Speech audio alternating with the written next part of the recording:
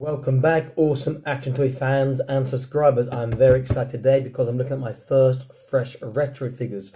I'm going to look at MP-01 Brave 13 Team Universal Types Mech Arms, 1/18 scale action figure. This is just Universal Types Mech Arms. 01 looks pretty cool.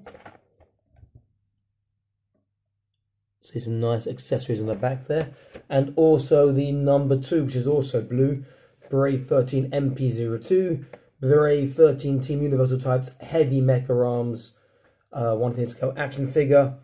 So this is the heavy type, so it's much more brutish. Looks pretty damn nice there, and again looks like some really good accessories on the back. So let me unbox these, turn the camera around, and then we can have a look at these in detail.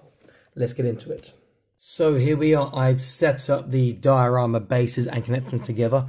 My first time doing this with FreshRetro diorama stuff.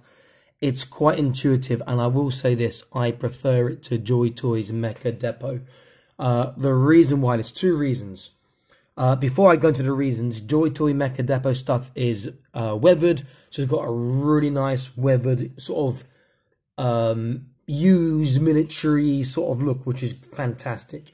These aren't weathered, but they have that filming with that joy from that nostalgia from when you were a kid, you know. It's what me, like over 40 years ago, getting a toy with bright colours. But anyway, the reasons why I prefer it: it's based on squares, which means it's much easier to connect things and get things to work out.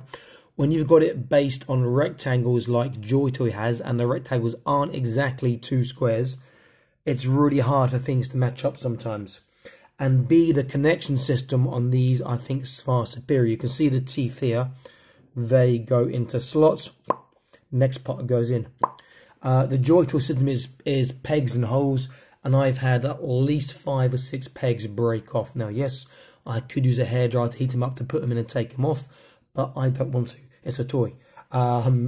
These far less likely to break, far simpler system. Okay, so the diode pieces, you've got a base. You see these clear pieces here, or these silver pieces, they're actually metal, and they've got magnets in their feet. He's not stepping on his, there you go, on the metal one now he is. Nice looking diode piece. I do like that a lot. So let's look at the figures. So this is the Universal one hit first, the Universal Mech Arms. Comes with this nice looking backpack, which does, there we go, come apart.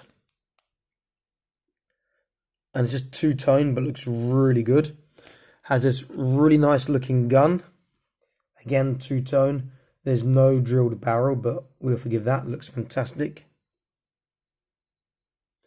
Has whatever this is, a grenade. Yeah, grenade of some sort. Looks great. Has this combat knife. That could have been 2-tone, I think, but it still looks nice. Nice sculpt. And then another sort of assault rifle. Looks a bit more contemporary. Again, it's nice looking 2-tone. If we look at the bigger one, this is the Universal type, and this is the Heavy Mecharms. Comes with this awesome gun here with this, I'm guessing it's got a, there we go, with a jointed handle here. It's like a heavy flamer or something. Looks fantastic. This huge double barrel pistol, just wish they were drilled in the barrels. Again, 2-tone, looks amazing. And this nice looking 2-tone assault rifle, and this rather chunky looking backpack. Stroke, I won't say that's rockets, but stroke power cell maybe. Very nice. So let's look at the figures. So the Universal base Mech Arms, this is the normal type. Looks really nice. 2 holes in the back for attaching the see the pins. The backpack, I'm guessing that way or that way. Yeah, I think at the top, part of the top. So let's have a look. We can try both ways. Simple push in. That's nice and secure. I'm guessing you see the little grooves by my thumb. here and here, that we can put weapons in there. That would make most logical sense. I'm not sure how yet, because I'm not even had a play. Let's have a quick look. And the plastic is really nice on these. Let me take it off first. That's probably why it is detachable. Whether this is for the guns, maybe it's not. Or whether it's for the grenade and a knife, which might make a bit more sense. Grenade, very nice. Knife, a bit more difficult to attach in there maybe, but maybe, yeah, just not my camera now, sorry about that. So yeah, the knife fits and the grenade fit. Oh, the knife just fell out after I said that. Let's just see if I can get it back in again. Grenade is a really nice fit. The knife maybe the other way might be better. And then will that fit back in this way? Let's have a look.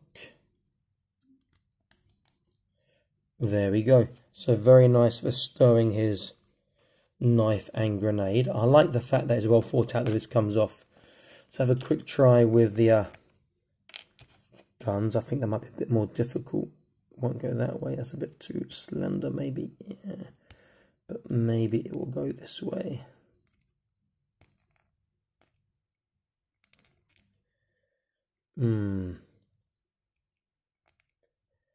That one's not going to fit, and I think they're both the same size. So that gun is a no from what I can tell at the moment, and this one is a, yeah, probably a no too. In fact, I will quickly check the box and have a check. Let's have a look.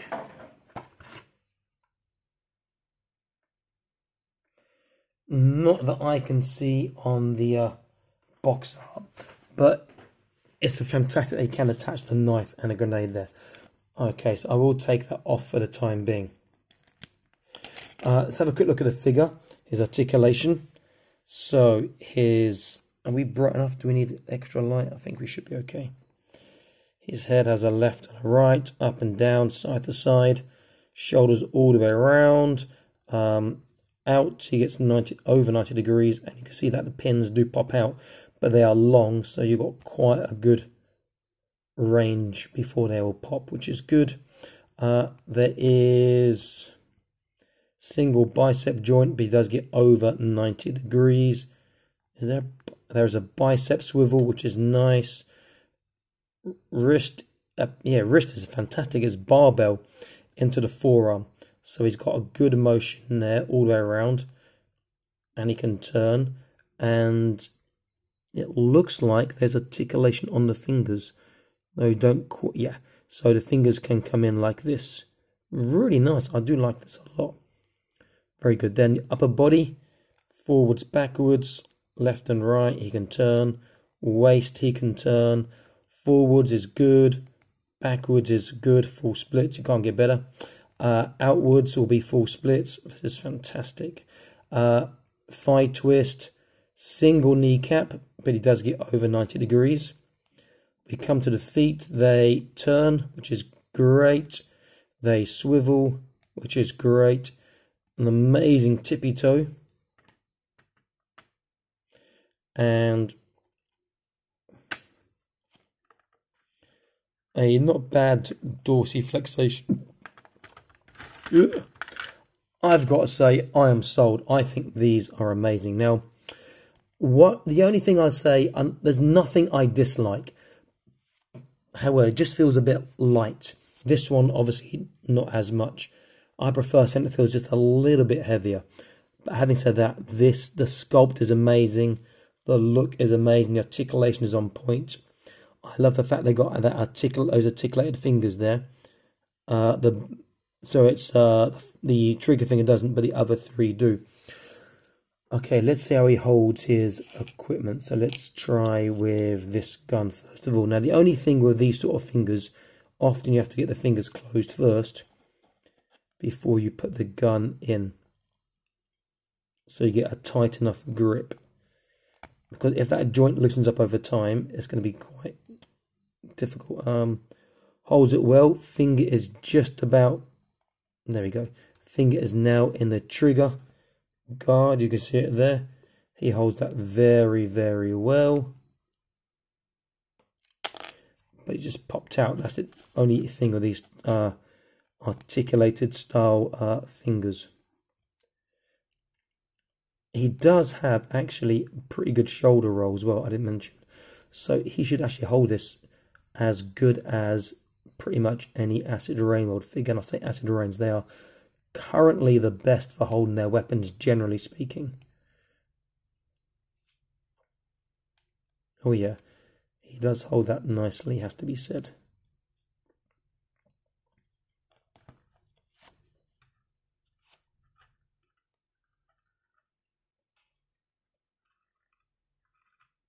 Very, very nice. If I look at the other gun, he will hold the other gun just the same. The stock isn't any longer. And then the knife obviously should be quite easy. Just getting his hand to close around it. And then once he's done that, a bit easy to take his arm out first. And then it's all good. The other thing is, I'd imagine these are quite easy to pop out of joints. You want to do customs, mix and match with FreshRetro or with other lines. These would be fantastic for it. So that's the universal type Mecharms. I think he's fantastic. Really, really nice. Let's look at the universal type Heavy Mecharms. This guy is a brute, is a big boy. I do love this color scheme. He is massive. He looks good. I'll do a size comparison in a moment. Yeah, he's going to have, and the thing is, for his size, you just know already he's going to have amazing articulation. In fact, he might have extra articulation that this guy didn't have. Then spot that on this one. Let's see how that as well. Okay, there's also, where they got the waist turn, they've got forwards, backwards there, not just the trunk. So there's an extra point of articulation. These are super articulated. So his backpack, there's nothing to be taken off. Again, it's 2 holes on his back, so you can just slot that in. And now he looks rather big. The only thing I don't like about that backpack is that you have these hollow pieces here, and because it's so wide, you can see them when he's got it on. But other than that is good. Let's look at his articulation. And having these square sort of holes by the crotch, that means you can attach other things there. So head left, right, up, down. There's a side to side. Arms all the way around. Shoulders go out. He's got a joint in his big shoulder here as well. And he's got really good. His armor is articulated as too. So he gets over the flat. Fantastic. And I reckon if you pull, yeah, the joint will come out as well. Bicep over 90 degrees, which is good. Does he have a bicep turn? Yeah, bicep turn. His hand, again, it's the barbell. You can see it joining here and here. But it's more limited. He doesn't have so much of a turn. He does, but it's a bit stiffer. More limited than this one. He has different articulation. He doesn't have that one fixed finger. All his fingers articulate together. Thumb is fixed. Upper body, trunk, side to side. There is a good backwards and forwards. He can turn from the waist. The waist has a forwards and backwards too. Look at that. Really good forwards. Full splits sideways. Full splits forwards. He's just amazing. Single kneecap over 90 degrees. Feet turn.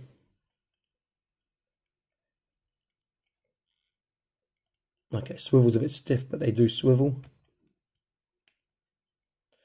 And he has a nice tippy toe. And his dorsiflexation is much better than the other guy. I mean, look at that, that's just ridiculous. And having that magnetic feet means he can actually hold that pose.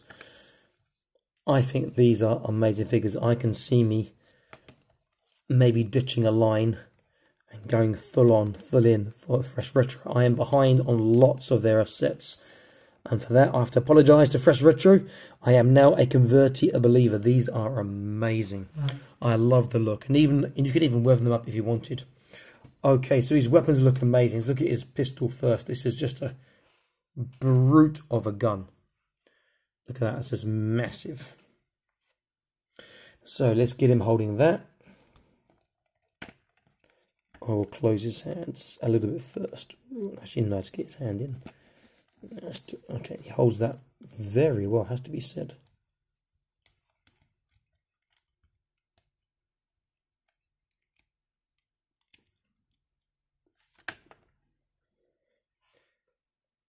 Running and shooting.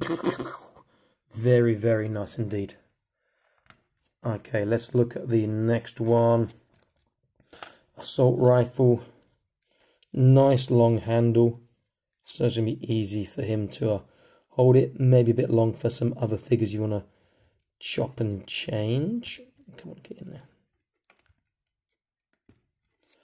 Again, holds it very, very well. The stock is not over long, so he should get rather. His hand's a bit stiff, there we go. Should be able to get it to hold in 2 hands. Very nice as well.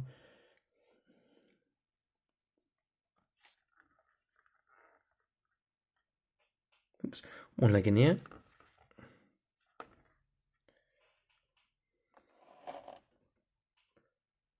Holds that very, very well. Let's get his last one. This is the big dude, the big brute of the gun. I'm looking forward to this. Let's see how we can hold this one. This might be a bit more difficult to sort out, but let's try. Okay, one is in. Let's get his hand twisted around. Let me just off camera to make it slightly easier for me. Then you guys can see in a moment.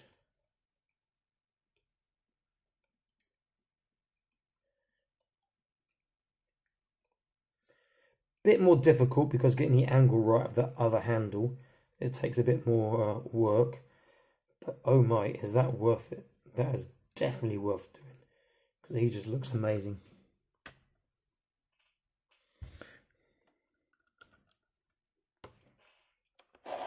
So nice. In fact, let me take off the magnet, put him further back so you can get a slightly better look.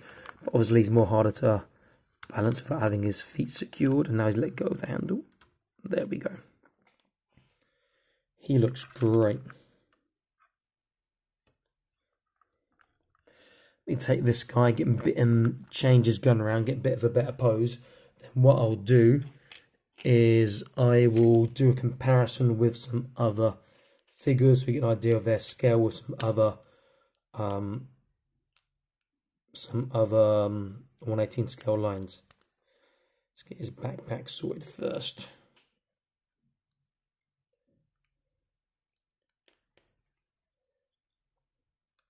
In fact, this guy may be to get a gun in that slot there. Let me have a quick try off camera, because maybe I'm telling you guys wrong things.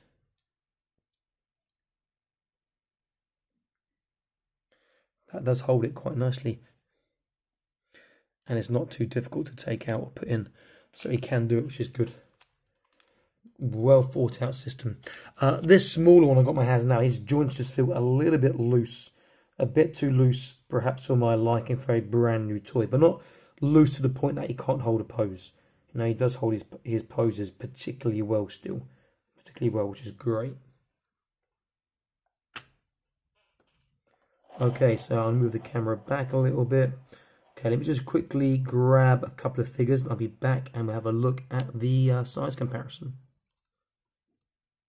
Okay, I'm back. I have picked a variety of different brands of 1/18 scale and one 1/60 scale mech, which I use a 1/18 scale to give you an idea of the size. First, I'll start off with the Joy Toy Warhammer 40k, which is going to tower over our little guy, but be interested to see how he scales with the big guy. That's pretty good scaling, to be fair. If I move him over, you can also take these magnets off if you don't want them actually on the on the bases, which is nice, but will leave a sort of a little space there. You can see that they scale very, very well. If I grab an acid rain weld figure, but I've put a different head on this. This head is from a Epoch capsule toy Android, one of their skeleton ones. And you see that they scale well with acid rain weld. If I get that 160 mech, which is a bit big because it's a mech, let's see how that scales.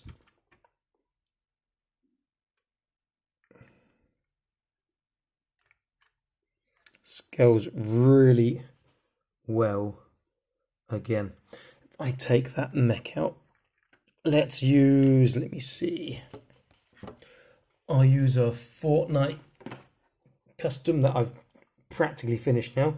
Needs a bit of more work, bit of painting. I've done a bit more to the head since last time. Let's stick him up here.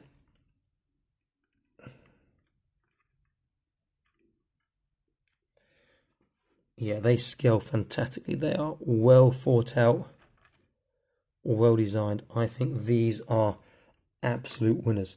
Definitely recommended. I'm gonna try and find the money to go all in on these. These are fantastic looking figures. Really, really good job by FreshRetro. Definitely a company worth following. They've got mechs on the way. They've got human figures or humanoid figures, not just these sort of robot mecha types as well. And again, having these bases where you can do dynamic posing and running because they can have magnets is such a great idea.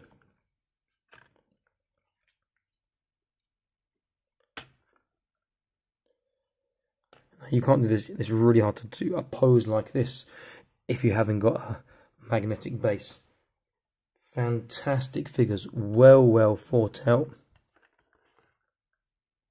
We can hold it, and definitely worth investing your hard-earned toy money in. I think these are great. Please like, share, subscribe, click on the notification icon so that latest news, reviews, etc. And I'll be back soon with more awesome action video reviews for you guys. Stay happy, keep collecting. Bye bye.